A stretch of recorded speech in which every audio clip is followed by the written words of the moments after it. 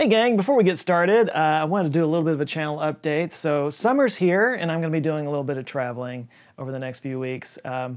Maybe to places where it's not 100 degrees at 3 a.m. But don't worry, the videos are still coming your way.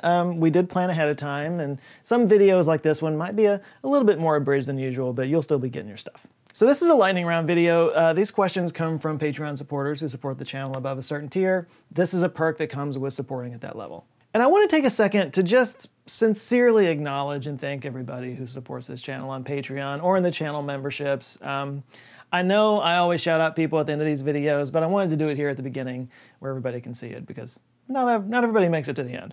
Truth is, the YouTube algorithm has not exactly been nice to the channel lately. It's not been showing my videos to nearly as many people as it once did.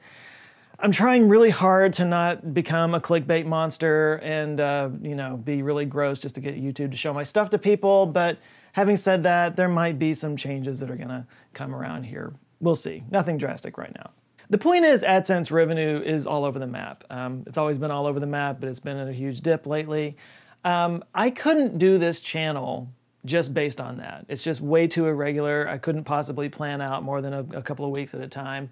So the people who support this channel and the channel sponsors are why I'm able to do this. And I don't think I thank you guys enough. If you don't or can't support directly, I still love you. I appreciate you watching. Hell, if you're watching me right now and haven't skipped forward, you're a hero in my book. I've been doing this for 7 years, and the only reason I'm still able to do it is because of the support you guys have given me. It truly means the world to me. But anyway, that's all I wanted to say. I just wanted to get that out there. But let's get on with this video. Roll that beautiful logo animation.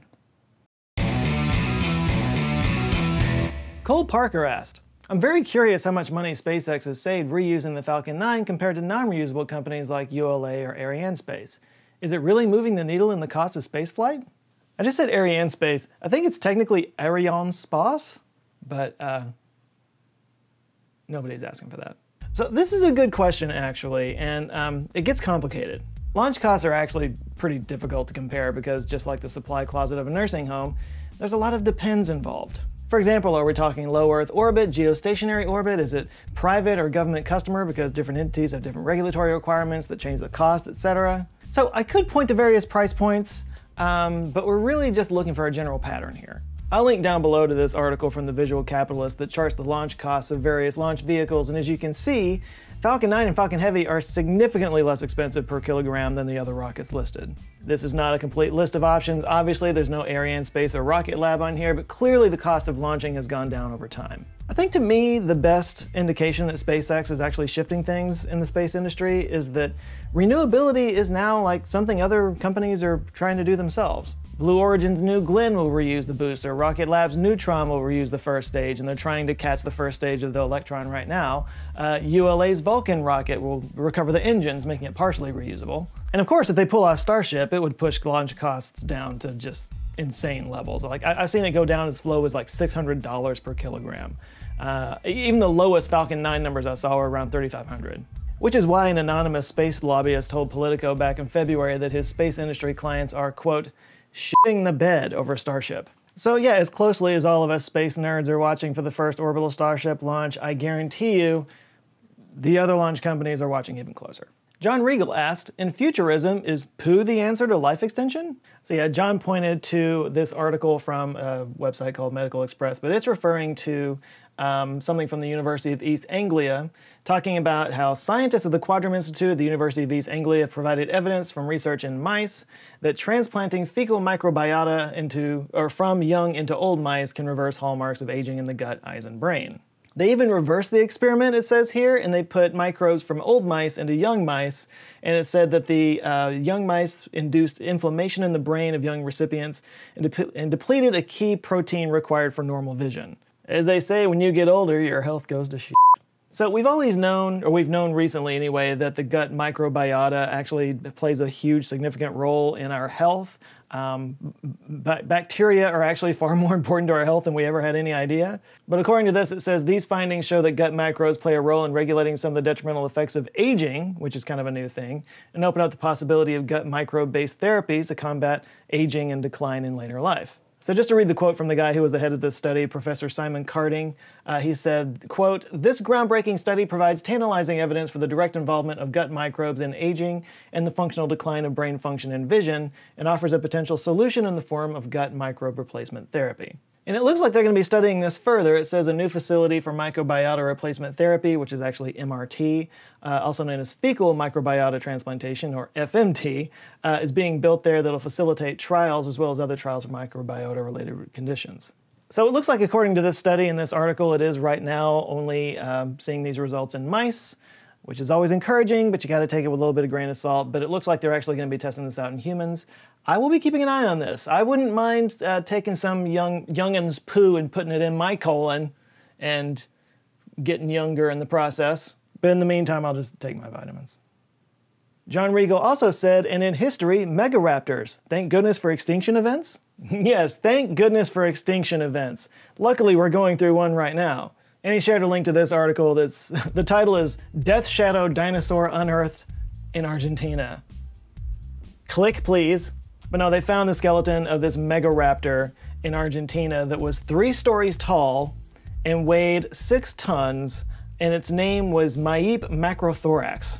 And yeah, that first part, Maip, I think I'm pronouncing that right, but it's derived from an evil mythological figure of Patagonia's indigenous people, a figure that was associated with the shadow of death. And the second part, macrothorax, refers to the enormous expanse of the creature's chest cavity, some 1.2 meters or 3.9 feet wide. That's how big its chest was. So, you know, we had Jurassic Park come out and we were all kind of introduced to the idea of velociraptors. Before that, everybody thought that T-Rexes were the scariest thing. But in Jurassic Park, they kind of were about human size, about human level, maybe about 5 feet tall or so. We find out later that most velociraptors were probably about the size of a large dog, so not quite that big. But there have been more raptors discovered over time, and the sizes have gotten more varied, not just bigger. They found even smaller ones, but they've found bigger ones, and this one apparently is the biggest one they found so far.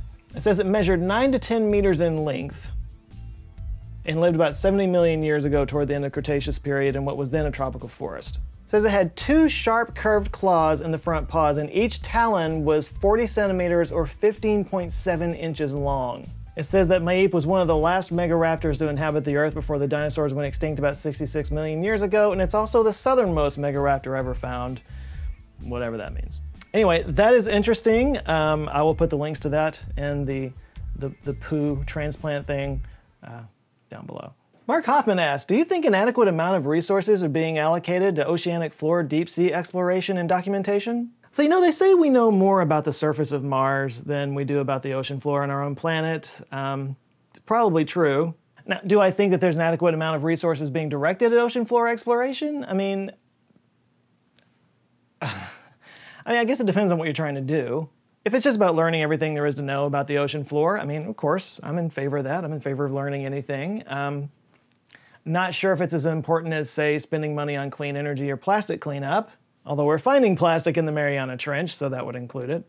Now, one compelling reason, I think, to study the ocean floor is to look at how life evolves in extreme environments like that, like we might find on other planets. Like Enceladus has a deep, possibly very deep liquid ocean on it. We might be able to see what kind of life would evolve in that kind of situation. There's probably a lot we could learn about geological processes that we can't really observe on land. I mean, let's face it, there's a ton more ocean floor than there is dry land on this planet. And we could probably learn a lot about how we've polluted the ocean and how it's affected life way down there. Like I said, they found plastic at the Challenger Deep. So to argue whether or not there's adequate resources being put into it, it's difficult to say. I mean, it just kind of depends on what you want to get out of it and how important it is to society as a whole. But don't worry, I'm sure someday they'll find, you know, oil beneath the Marianas Trench, and suddenly we'll be spending a lot of time down there. Mark also asked, what likelihood do you think the war in Ukraine will have on instigating needed advancements in renewable energy implementation? Personally, I feel that it will result in a greatly missed opportunity that only enacts token changes. Oh, Mark, cynical Mark. Yeah, you're probably right. So, just to make all this about me, as I record this, I just finally got solar on my roof. And there's 2 takeaways that I can get already from having solar on my roof. One is that the app that connects to the system is awesome.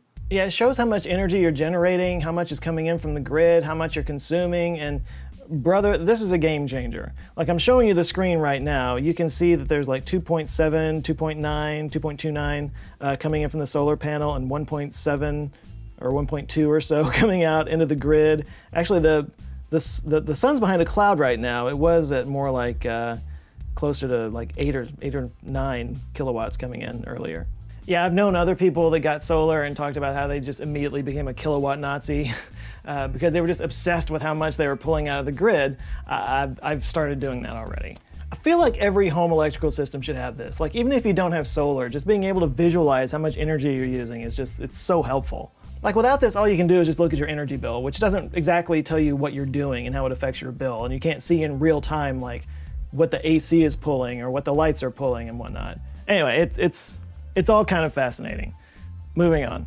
The other thing that I can take from having the solar on my roof already is just the feeling that comes with being energy independent. You know, my energy bills aren't going to go up or down according to the whims of a global energy market, at least not to the level that affects me that much. In fact, I talked recently in an OLF about how I feel the same way about having an EV right now with the gas prices going through the roof. You know, knowing that global conflicts and energy shenanigans don't affect me like it affects other people, it just makes me feel guilt, lots of guilt. That's what I do with happy emotions. All of that was a very self-congratulatory way of saying, maybe this is the thing that shakes people up, that gets across the fact that, you know, maybe we should have a different energy system than the one that we have, where authoritarian strongmen can spin every industry in the world into chaos on a whim. You know, it's the energy independence angle when it comes to renewables is something that I don't really think gets talked about enough, both on a household but also a societal level. But I hear you, dude. We've seen a ton of crises like this come and go over the years, and here we are, we're still in the same spot. So yeah, you could say my enthusiasm is dampened a bit. It kind of makes you start wondering, like, what can you possibly do? Like, what little thing can you do to help things be more sustainable and better in the world? But one thing you can do is to purchase food from more sustainable and organic farms, which isn't always easy. You got to do a lot of research and go to certain stores, or a much simpler option is to sign up for today's sponsor, HelloFresh. HelloFresh delivers fully stocked meal kits right to your front door, with recipes created by professional chefs, pre-proportioned with instructions even a dummy like me can follow. It saves time you'd normally spend going to the store, and like I said, they buy direct from farmers, so it's fresher than what you get in the store. It might not even be available in your local store. And the food is seriously amazing, often with flavor combinations you never had before, so you discover so many new foods this way, like Tunisian spiced meatballs or banh mi bowls. And might I recommend pouring a glass of wine and throwing on a Serge Gainsbourg playlist? You feel like you're just hanging out in an apartment in Paris. And if you are in Paris, just cook it, I guess. So if you want to try it and see what it's all about, HelloFresh is offering you guys 16 free meals plus 3 surprise gifts if you go to HelloFresh.com and enter the code JoeScott16 at sign up. And I say this every time, I cannot overemphasize how much food 16 of these meals are. I can't ever get through all of them. Every single one of these meals usually becomes 2 for me, so it's a lot of food. And you get 3 surprise gifts, and I could tell you what they are, but actually I can't because they're a surprise. So give it a try, you got nothing to lose. Just enter JoeScott16 at sign up, you'll get a ton of food, 3 free gifts, and you can feel good about what you eat in a lot of ways. So yeah, give it a try, links down below. All right, thanks a lot for watching. Please do like and share this video if you liked it, and if this is your first time here, maybe check out this one, because Google thinks you might like that one. Check out any of the others that have my face on them, on the thumbnails, on the side mark, whatever. Anyway, go check them out, and if you enjoy them and you haven't subscribed, I invite you to subscribe, because I do come back with videos every Monday. That's it for now. You guys go out there, have an eye-opening week, stay safe, stay cool in this heat that we're having this summer, and I'll see you next time. Love you guys. Take care.